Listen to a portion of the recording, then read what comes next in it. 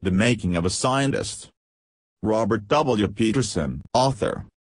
Robert W. Peterson was a famous newspaper writer who later became a freelance author of magazine articles.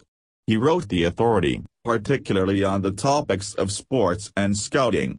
He was born in 1925 in Pennsylvania, USA, and died of lung cancer on February 11, 2006. Summary.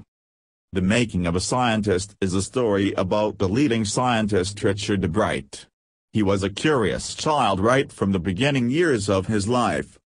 He had started collecting butterflies in his childhood, and by the time he is in second grade, he had already gathered all the 25 species found in his hometown. Also, he collected coins, fossils, and rocks. One day his mother gave him a book named The Travel of Monarch X. This book has been a turning point in life and introduced him to the world of science.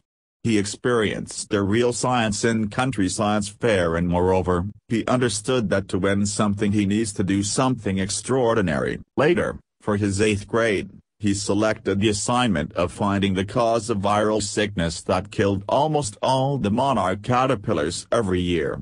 He thought that the cause for this could be a beetle, so he rose caterpillars with the presence of beetles. However, he was wrong. Next year his project for the science fair was testing the theory that viceroy butterflies copy monarchs.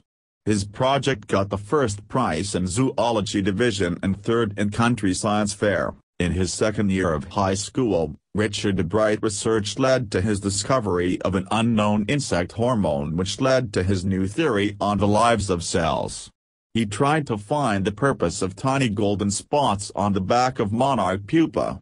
This project won first place in a country science fair and a chance to work in Walter Reed Army Institute of Research. As a high school student, he continued his advanced experiment and finally was able to identify hormones' chemical structure.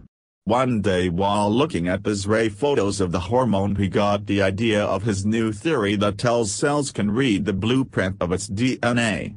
Bright and his roommate constructed the plastic model of a molecule to illustrate the working of DNA. It was a big leap forward and got published in a magazine.